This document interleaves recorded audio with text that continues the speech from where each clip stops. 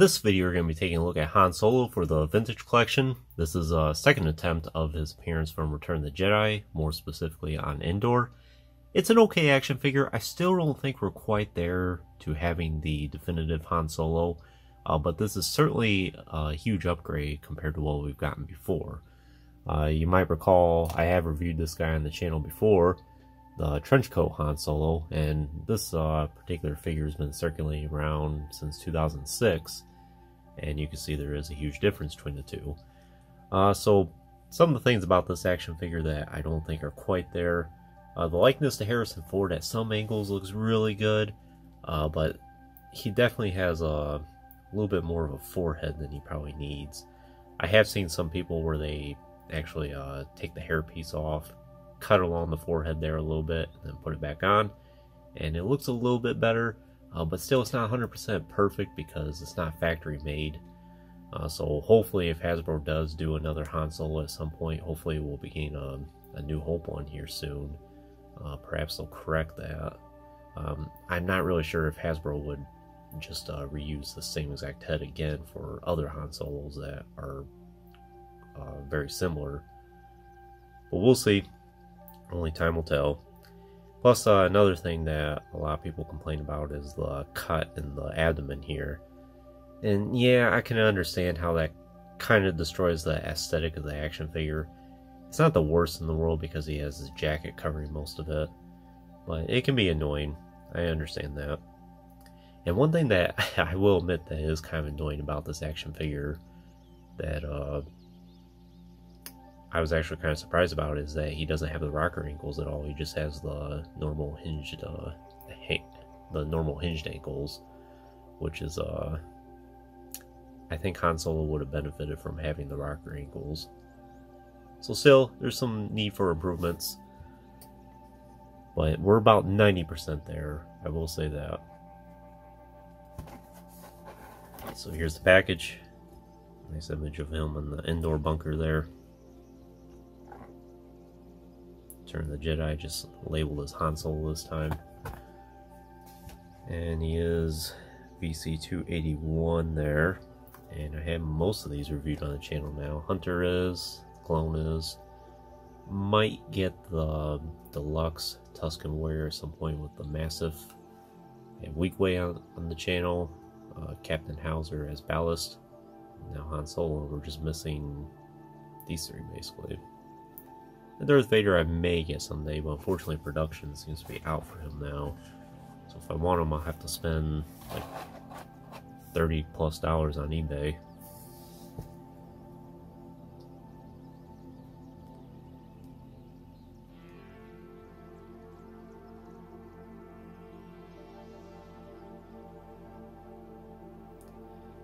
So the hair sculpt is pretty good. That looks about accurate to Han Solo. And in the face, I would say that looks pretty close to Harrison Ford. Like I said, at some angles, it looks really good. Spot on, but if you look at it like straight on, it's like, yeah, there's definitely something off about that. It's fascinating that Hasbro seems to have a hard time getting a lot of these main characters totally accurate. I'm not sure if that has something to do with likeness rights or anything like that, or Hasbro was just simply not good about getting a lot of these characters 100% accurate. Some of them they knock out of the park.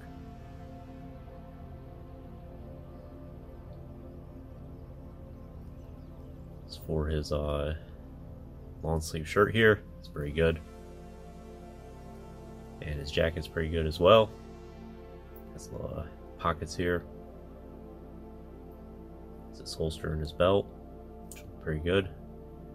Interesting, the strap on his leg here is just molded into his trousers. Usually it's all one completely separate piece, not in this case. Pants are accurate. He does have the yellow stripes here instead of the red ones. And his glossy boots here. So the articulation's pretty good, but like I mentioned about the ankles, it's not 100% there. The head's pretty good. In most of the positions you would want him in. Does have the hinge at the shoulders, as you can see. Then 90 degrees at the elbow. He does have hinged wrists. This one goes in and out. This one goes up and down. It's pretty good. And then he does have that crunch at the abdomen there. Then the hinged hips, swivel thigh, and then hinged knees, and then hinged ankles.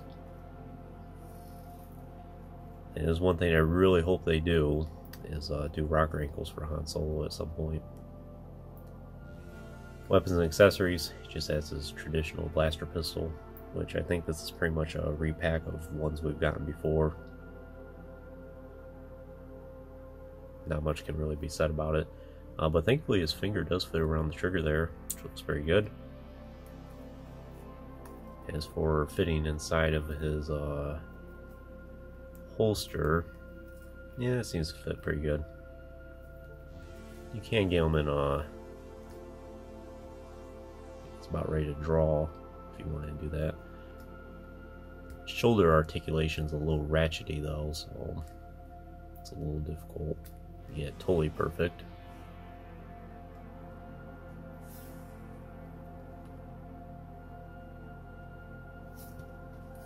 And one thing I wanted to try is to see how this trench coat looks on him.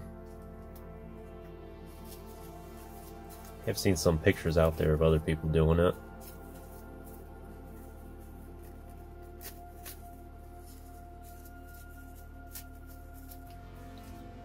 And you can definitely tell the huge difference between the Han Solos there.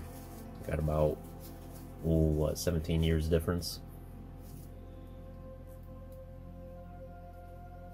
Let's see here.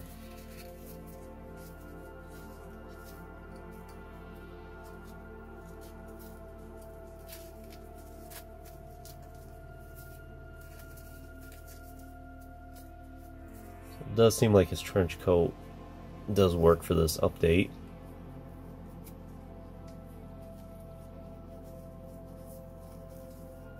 It is a little bit tight for him though.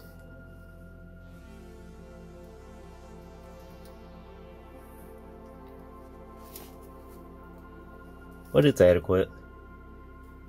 It's not perfect. It definitely could be a little bit bigger.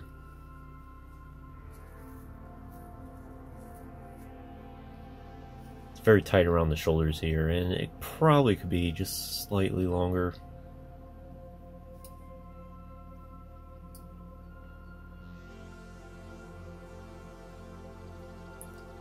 But it's pretty good. I might display him like this every now and then.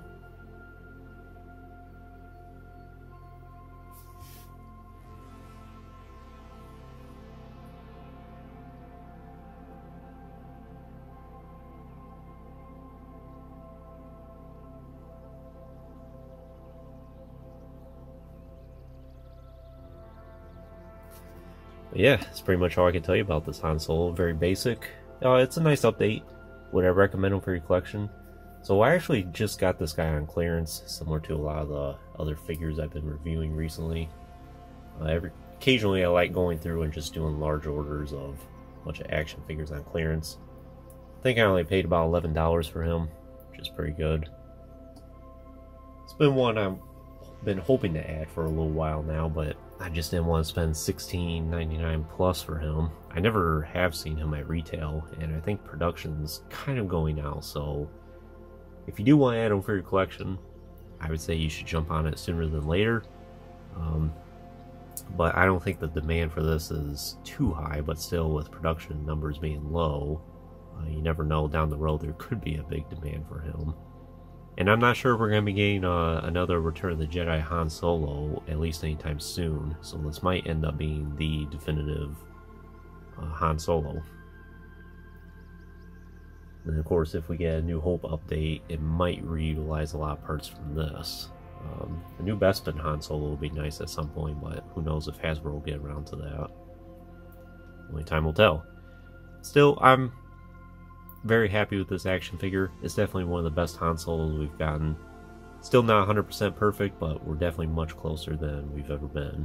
And if Hasbro can just fix a few things here and there, mainly in the head, just maybe trim up that forehead a little bit, give him rocker ankles, and maybe they could replace that cut there where he has that crunch in the abdomen. do something a little bit different with that, or at least make it more aesthetically pleasing, I think we would have the perfect Han Solo. The perfect likeness to Harrison Ford. But anyways, that concludes this review. I hope you enjoyed it. Stay tuned for plenty more reviews in the future. There will always be more to come. If you haven't already, please like the video and subscribe to the channel. I always appreciate all your support. And check out some links in the description if you have not done so already. As always, thanks for watching.